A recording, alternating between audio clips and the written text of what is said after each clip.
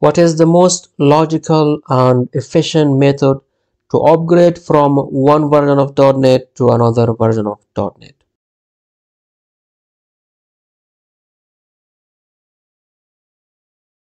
Hello there, welcome to this channel.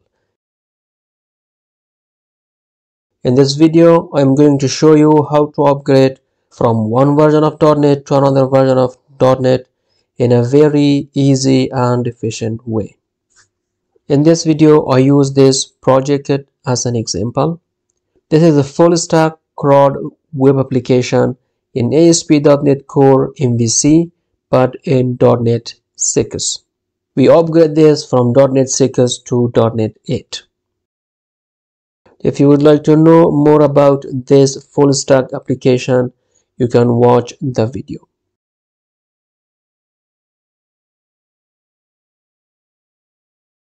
First thing you should do is create a new branch in case if something goes wrong.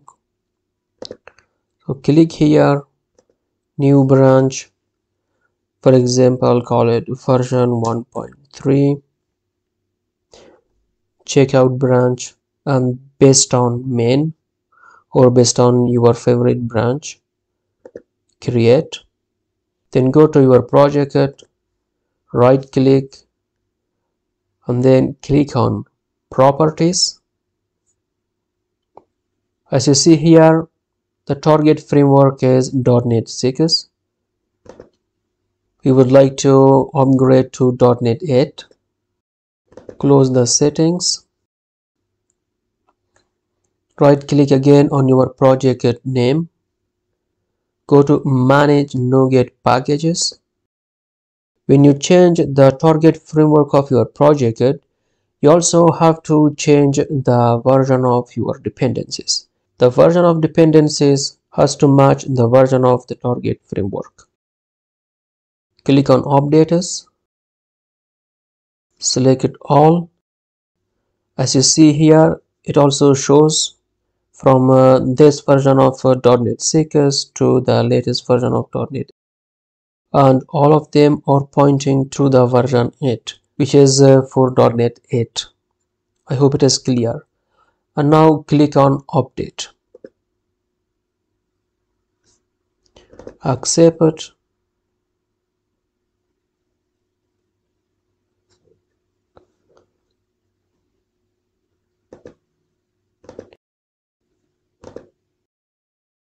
So let us see what is here. Azure identity, vulnerability. Change it to this version and install. Accept it.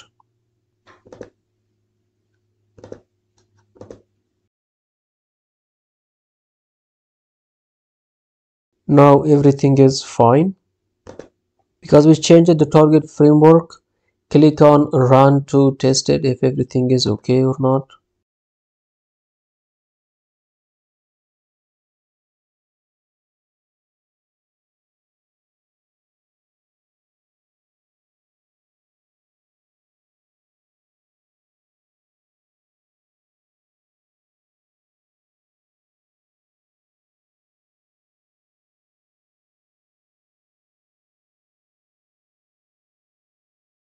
We did not get any error. Everything is fine. There are some syntax changes. We will go through each file line by line to see what is new in the new version of C# and what is new in the new version of .NET. So in .NET 8, we are using C# 12. The .NET is a separate thing and the language that you use is a separate thing. When you change from one version of a framework to another version of that framework, and from one version of dependencies to another version of dependencies, it is not just changing the version. There comes a lot of new changes in the syntax, and you have to also change those new syntaxes or bring those new changes in your source code. Visual Studio has the necessary tools by default installed or came with Visual Studio that helps you to upgrade from one version of any tools that you use to another version line by line. In each line, you see what is new and what you should do. Instead of going and reading huge articles about the new releases or the new versions.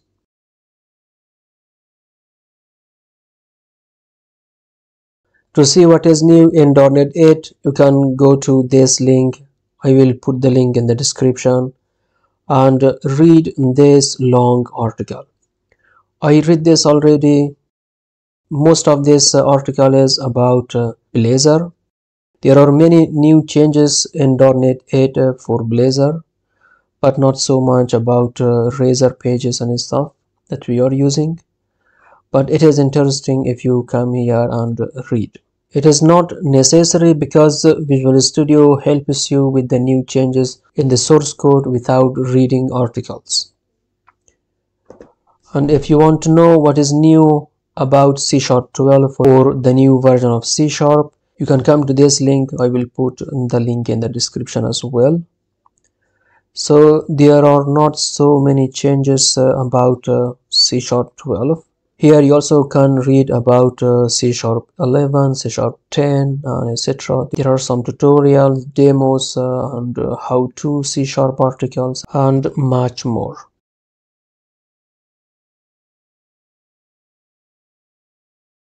Let us go back to Visual Studio.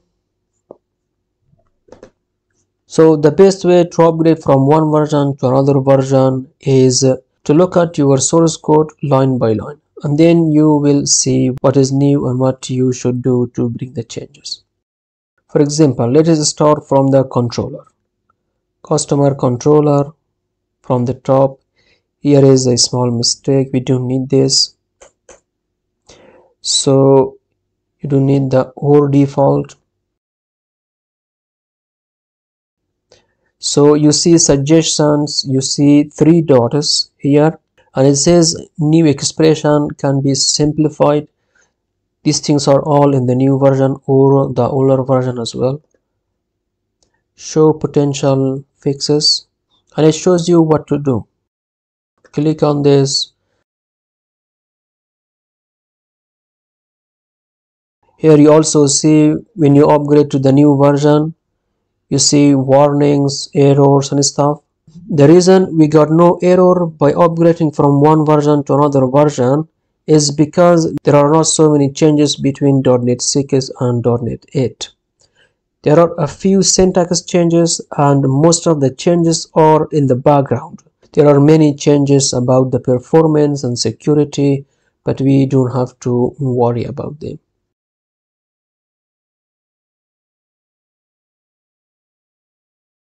So the same thing is about this one. So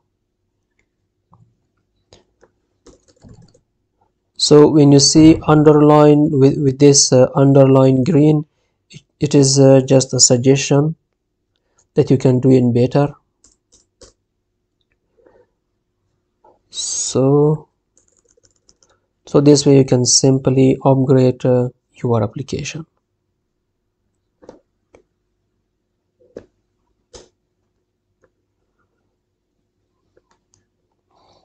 And about this,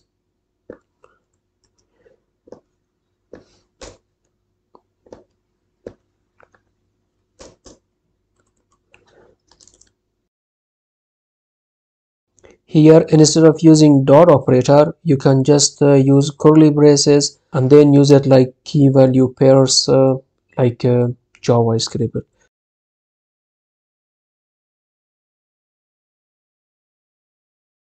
The same thing about this one.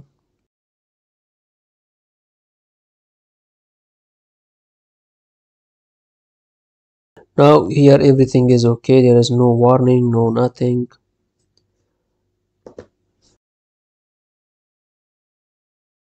In the previous version it did not look like this. Now it looks like a string template, much nicer and cleaner. So then in the home controller, here it says that everything is okay. Private member home control node can be removed as the value assigned to it is never read.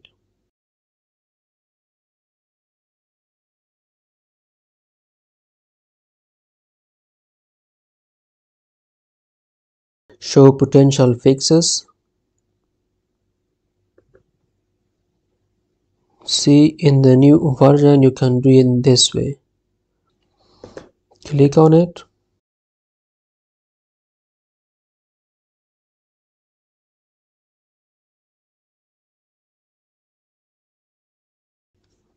Show potential fixes, and it simplifies it for us. Save it.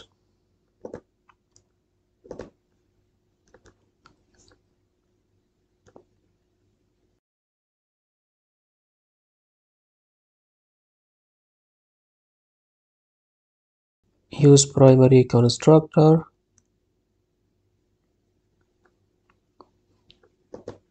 This is the primary constructor. You should always remove importers that you don't use.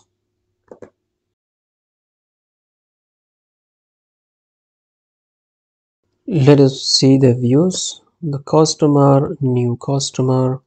To see what is new in Razor template, you can just jump to your browser and type what is new in Razor views, and then here you see again a link from Microsoft. Razor syntax reference for ASP.NET Core. Click on it.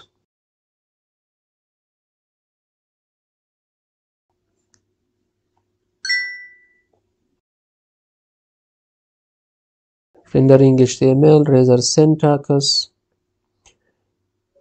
You can use the at to reference an object or an attribute inside a model, but if that attribute does not exist, you will get error. It says you can escape that using another at sign or at symbol. Scalable vector graphics SVG. Implicit Razor expression. Explicit Razor expression.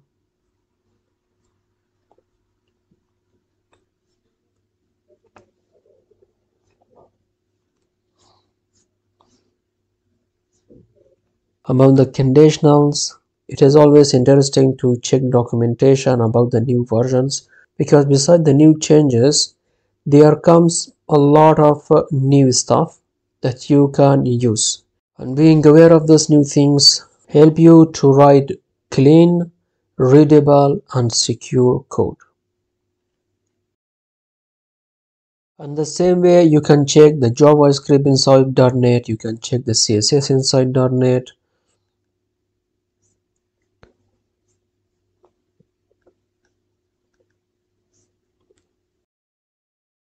If you upgrade from a very old version of .NET to the latest version of .NET, the chance is very high that you get a lot of errors.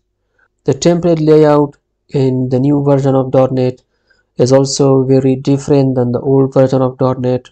For the very older version of .NET, I personally suggest that you create a complete new project and then bring each component inside a specific folder. For example, bring all your controllers inside the controller folder, all your models inside the model folder, and all your views inside the view folder, and that way you can work this out. In the older version of .NET, you have web.settings and stuff, and now in the newer version you have app settings.json. For what you have inside program.cs and app settings.json, in the older version you had just one file, now it is two files. Now app settings.json is just for constants that you can specify some settings, some values there, and access those values in program.cs and do stuff. And for the rest you can do inside program.cs. And that is I think the most efficient and logical method to upgrade from the very older version of .NET to the newer or the latest version of .NET. You as an excellent developer should keep track of the new changes in technologies that you use in your development stack. You should check like every month what is new in JavaScript, what is new in CSS, what is new in HTML, what is new in .NET, what is new in C#, what is new in Entity Framework, and etc. It helps you to write clean and secure code. Some companies wait until the application stops working and then they upgrade.